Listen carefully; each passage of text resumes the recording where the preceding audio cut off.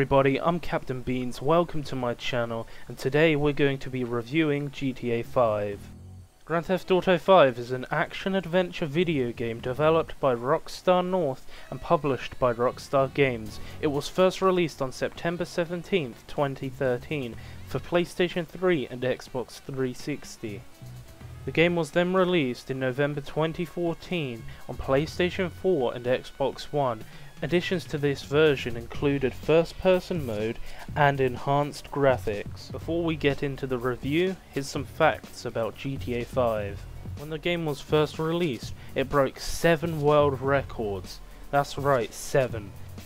These records include, but are not limited to, the best-selling action-adventure video game in 24 hours, the best-selling video game in 24 hours, the fastest entertainment property to gross $1 billion, the fastest video game to gross $1 billion, the highest-grossing video game in 24 hours, the highest revenue generated by an entertainment product in 24 hours, and the most viewed trailer for an action-adventure video game.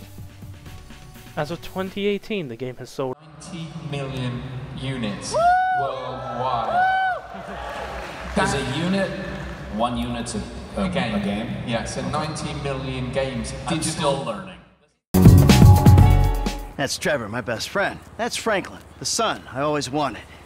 9 years after a failed robbery in the town of Ludendorff, North Yankton, the game takes place in the city of Los Santos, which is filled with celebrities, drug dealers, and galore, following the story of 3 uniquely different criminals as they commit daring and profitable heists across the city. These characters are Michael, a former bank robber from the Midwest who got a deal with the government and managed to retire early to Los Santos. Miguel, namaste. Nah, go fuck yourself. Don't fuck with Michael! However, Michael's wife Amanda spent most of his money and he is forced to go back to crime in order to reclaim his fortune. Trevor Phillips, an ex-Air Force pilot who's unhinged and untrusting, he's also the mirror image of Michael. Good lord. Franklin, an ex-gangbanger and dope dealer who leaves his gang lifestyle to try and aim for bigger things, such as bank robbing and assassinating. GTA Online was released on the 1st of October 2013 for PlayStation 3 and Xbox 360. It was later released on the 18th of November 2014 for PlayStation 4 and Xbox One, with a Microsoft Windows version on the 14th of April 2015. At launch, GTA Online suffered widespread technical issues such as the inability to play missions and loss of character data. The game now receives frequent free updates that further expand on the game modes and content, which has improved critical reception. As of 2018, you can own a nightclub in online mode and party late into the early hours.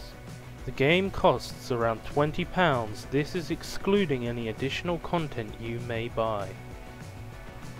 Here is some footage of what you may experience in GTA Online.